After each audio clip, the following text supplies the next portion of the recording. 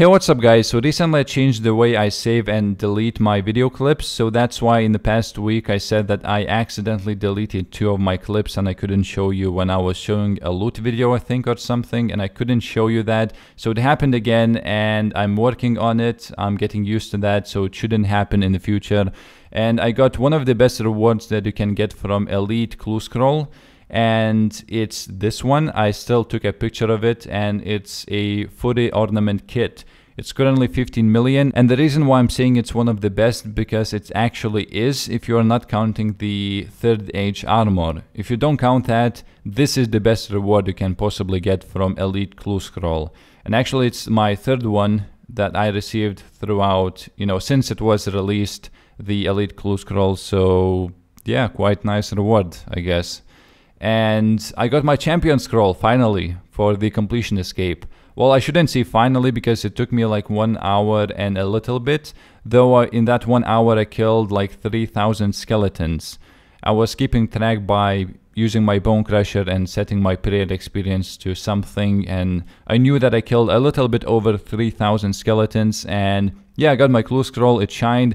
I really like the way that once you get a champion scroll, it appears on your adventurer's log and then it shines, and then it in big, well, it's not big, but in the red letters it says that you've been challenged by a champion. So there is pretty much no way to miss a scroll if you actually get one. And you actually get a sound as well if you're playing with sounds, which I was, I think, at that time.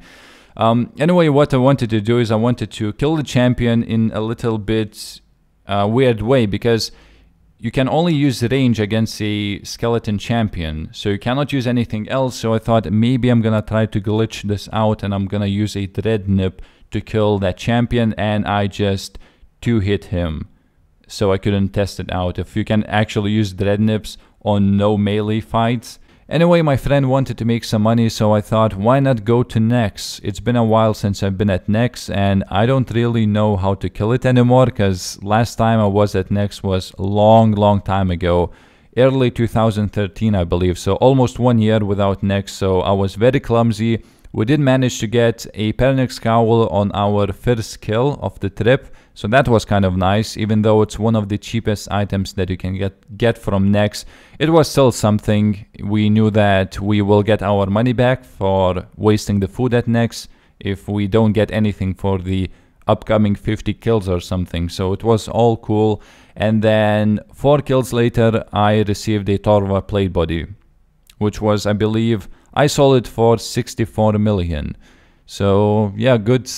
It was only like 4 kills, I believe, and we got like 44 million in total, something like that. So that's pretty much it. Currently I am working to get the completion escape as soon as I can, so I am just training divination. Nothing is happening. I only need 1 divination level to get the completion escape. I also need to unlock 1 more song, which will not be a problem. It's nothing as big as it was with the challenge scroll. It's only Trouble Brewing minigame, which requires like 6 people, and that minigame is dead, so I'm just gonna invite some people from my friend chat, no problem. And 1 more scroll at the player owned ports, and that's it. You only need to collect scrolls as far as I'm aware. You don't need to actually buy the cape to get the completion escape. So I should be getting completion escape in 2 days, maybe 3 days. We'll see about that. So yeah, that's all for today. Hope you enjoyed it, and I'll see you next time.